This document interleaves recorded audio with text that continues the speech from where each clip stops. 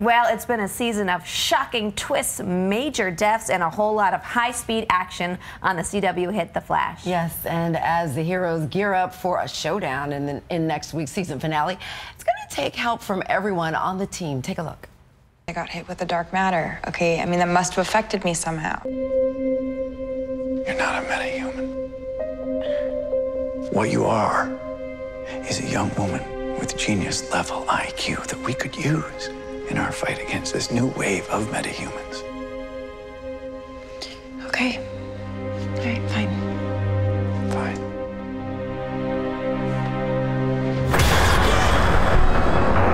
What's gonna happen Scared me. next? And star of The Flash, Tom Cavanagh, joins us.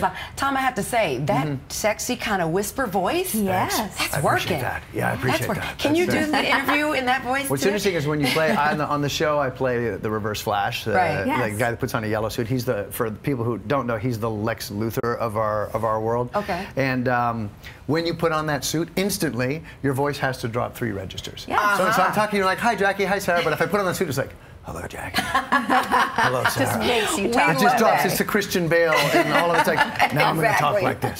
Well, we hear Yeah. that playing the Reverse Flash was why you wanted to do this. Yeah, when you get a chance, listen, all apologies to Adam West and the superheroes of yore that put on Yes. spandex Yeah. and maybe didn't hit the gym as much as they did today. This is the day and age when you should, you know, when it's a good era to put on a suit. Like I've been saying that Ben Affleck could have been on a donut diet for like 10 weeks straight, Yeah. and then as soon as he like puts on the Batman suit, it's like boom, chest, boom, abs, 'Cause it's muscle. built in. It's built in. You abs, look great, right? you know? It's on its And own. it's artists that painstakingly craft this suit to your body and mold it to your face and take a mold and it fits you perfectly. Yeah. And it's a very, very cool thing to do. Well, this show, too, I mean, it's a lot for fans to keep up with because it takes many twists and turns. But as an actor, I have to imagine it's really fun to play a comic book character because you never know where they're going to take you.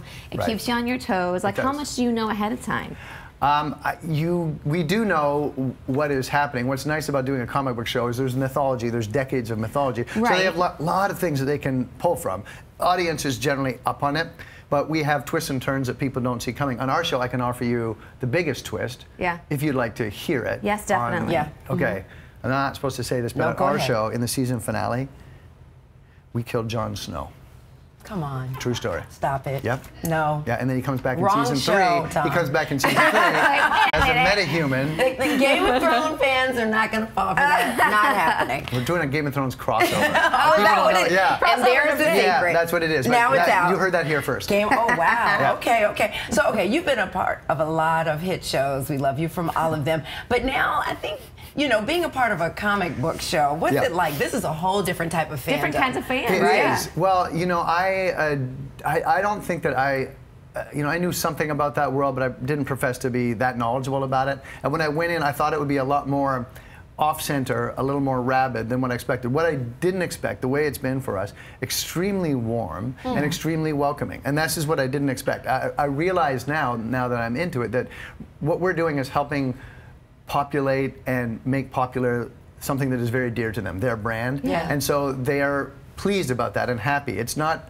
you know, it's not the kind of, I thought it'd be a little bit intense and crazy. Yeah. And Right. it's not, I mean, occasionally we have that. Yes. Occasionally have me racing But that's people with every show. behind, Yeah. racing people, like challenge me to races behind hotels. But apart from that, Hello, it's wait been- a minute. Yeah, What? that was at Comic-Con. At Comic-Con, our first year, I laid down the challenge that anybody who wanted to race me behind the Manchester Hyatt in San Diego at the Comic-Con could. Do you and have this did on it. video, too? Did you win?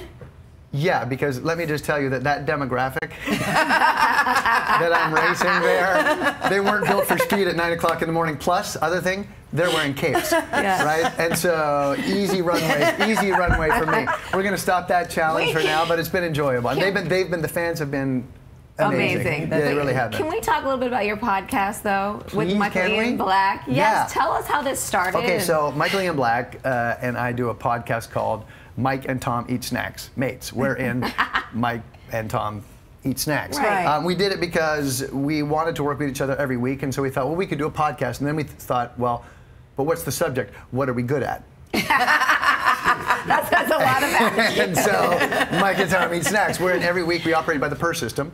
We pick a snack, we eat a snack, we rate a snack. Okay. And then it's on iTunes and Nerdist, and you tune in. And a lot of times it's a little off color, Okay. a little R-rated, but all in the name of furthering the snack game. I'm gonna Off start color and listening to R-rated that. with snacks. Yeah, what I could be like better it. than that? I like it. Interesting. All right, well, be sure to catch the season finale of The Flash next Tuesday at 8 p.m.